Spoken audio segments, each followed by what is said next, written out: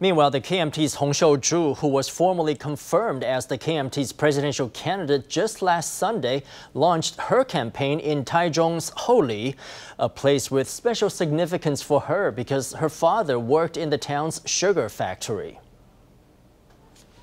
Hung decided to begin her campaign tour in Houli District in Taichung and was joined by heavyweights from local KMT factions and KMT legislative candidates in the area.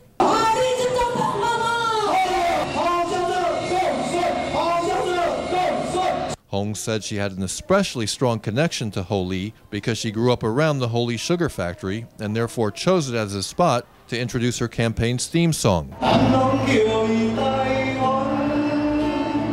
Hung, who started her career as a teacher, stressed that the most important part of running for president was to tell the truth and not deceive people.